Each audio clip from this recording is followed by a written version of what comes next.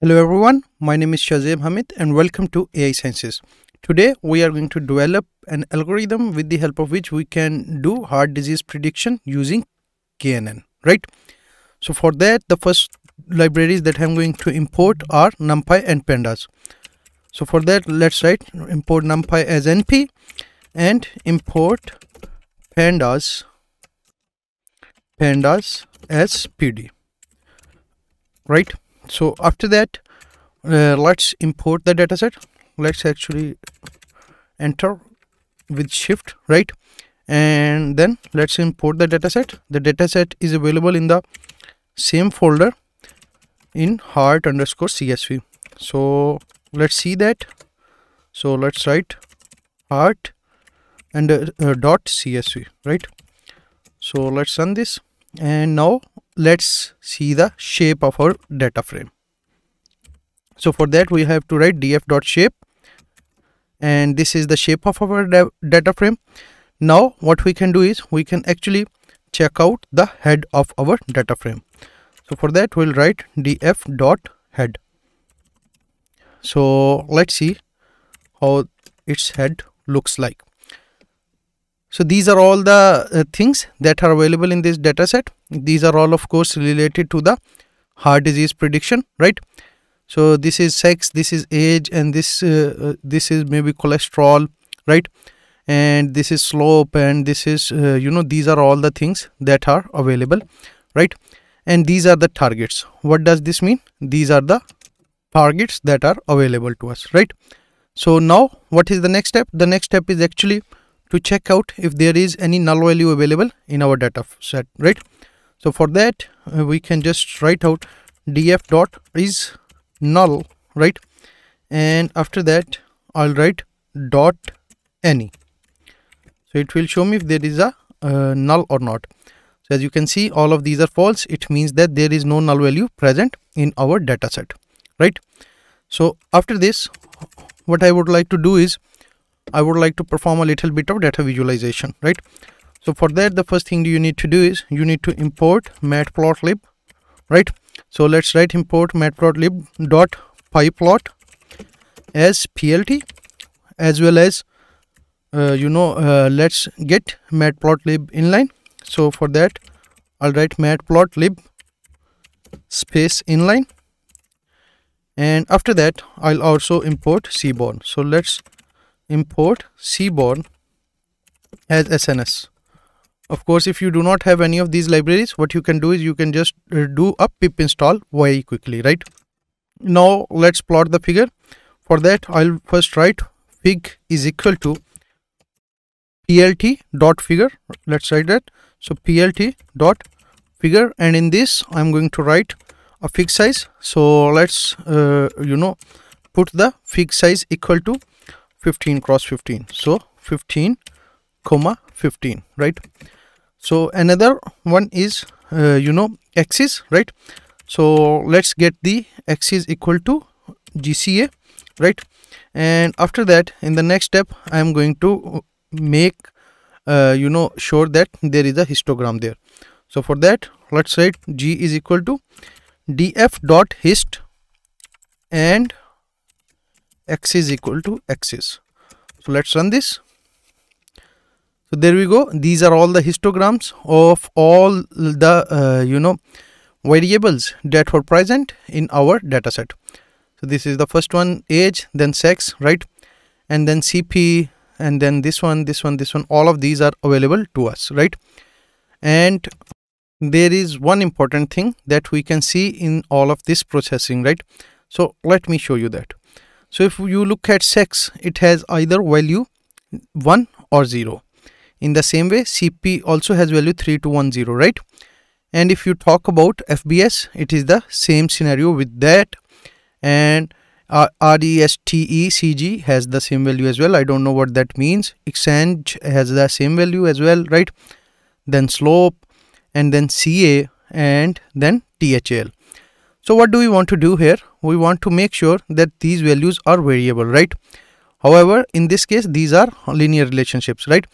So when we put them into the algorithm just like they are, then there will be a problem that the algorithm might think that 0 is the lower value and 1 is the higher value. However, when we are talking about that, it is not like that. It is 0 or 1 is for male and female, right? So this is not high and low, right? But this mistake can be made by our algorithm, right? So for that, what we need to do is we need to make dummy variables of these columns. So let's do that. Let's actually write dataset is equal to pd dot get underscore dummies, right? So dummies, and later I am going to tell it that I am going to take this data frame as input. And what are the columns? I have already taken it out, and I have also told you what are the columns. So let me just copy them and we'll have a discussion of them right now. So these are all the columns, right? sex, cp, fbs, all of these were linear values, right? So let's make dummies of them. Okay, so maybe there is one extra round bracket. Let's run this, and now let's see dataset dot columns. So these are all the columns that are available in our dataset. As you can see, sex is divided into 2 columns now, sex 0, sex 1, and cp is divided into 4 columns because it had value 0, 1, 2, 3. fbs is divided into 2 columns, and so on and so forth, right? This is divided into 5 columns actually, right? Now they have low and high values, and they can be taken as low and high values. So what is the next step? The next step is actually to perform some scaling on some of these columns, right? So which columns do we want to scale? Let's go back here, right? So the first column that we want to scale is age. The second column that we want to scale is trust bps, right? So that they are between 0 and 1, something like that, right? Or not even 0 to 1, then between the range that others are in. And in the same way, there is cholesterol, then this one, right? And at the end, old peak. So we are going to scale all of these columns with the help of standard scaler, which is available in skitlearn. So for that, we'll write sklearn dot pre processing, right? We will import standard scaler.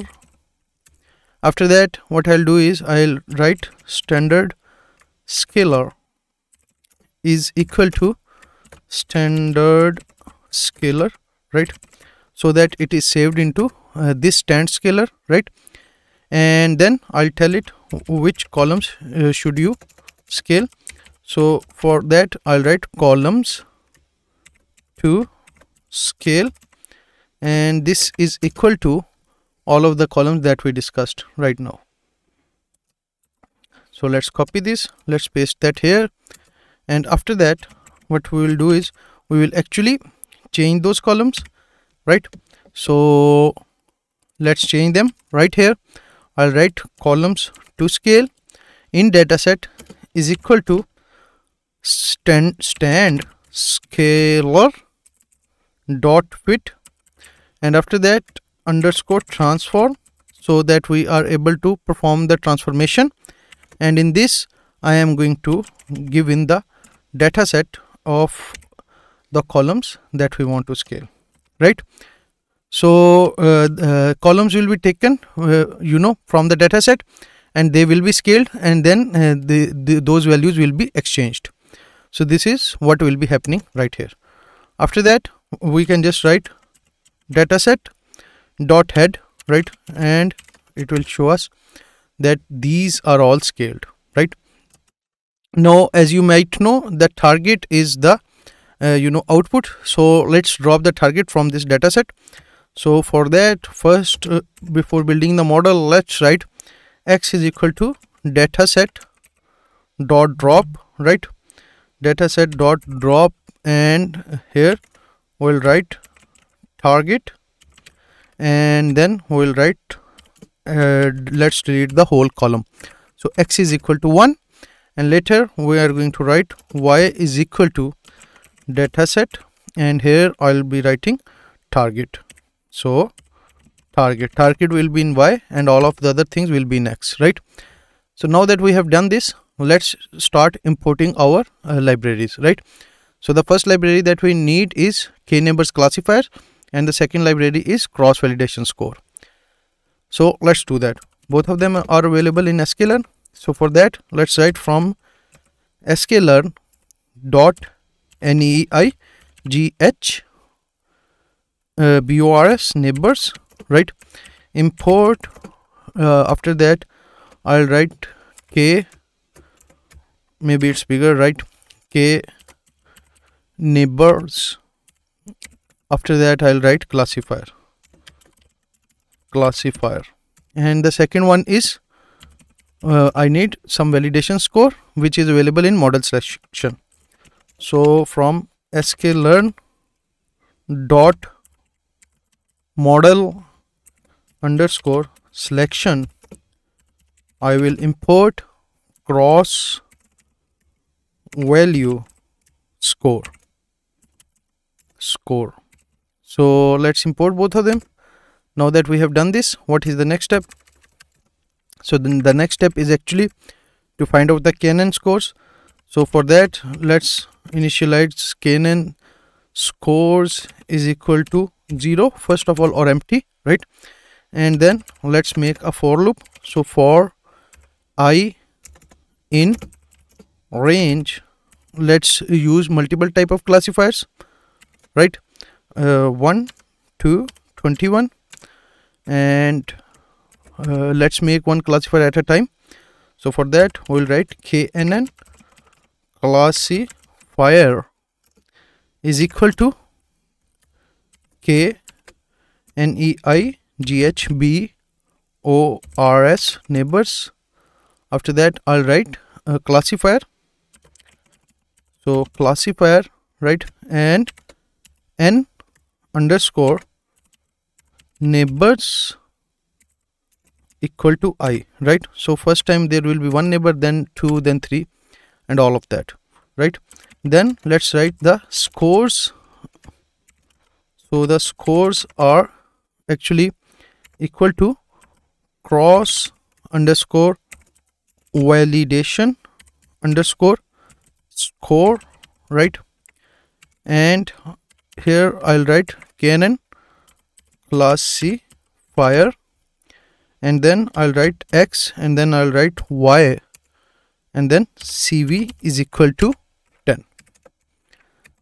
And at the end I'll enter the scores into KNN scores, which is empty above, right? So KNN scores dot append, and here I will enter it with round of values of CVS score mean. So CVS underscore scores dot mean, right? And later I'll write 3 here, comma 3. So let's run this, and after that, what is the next step? The next step is actually to plot all of them. So for plotting, I have already written out a code using matplotlib. So let me just bring it out and write it here, right? And let's run this, and there we go. So these are all the classifiers that are available to us, right? So and there are efficiencies of all of these classifiers also available, right? So they have multiple type of neighbors, right?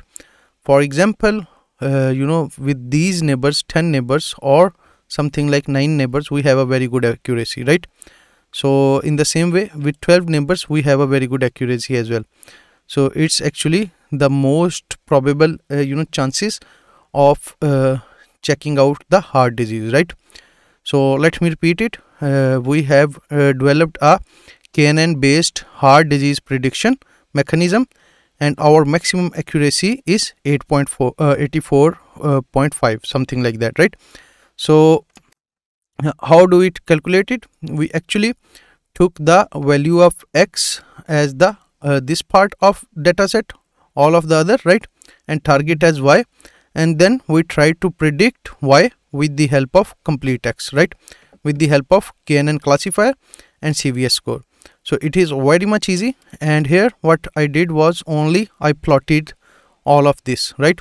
So this is it. This is how you can develop heart disease prediction algorithm with the help of KNN, right? And as you can see, it is a very good looking mechanism, and it is giving us up to 85% accuracy. So if you want to keep on watching videos related to machine learning, keep on watching AI Sciences.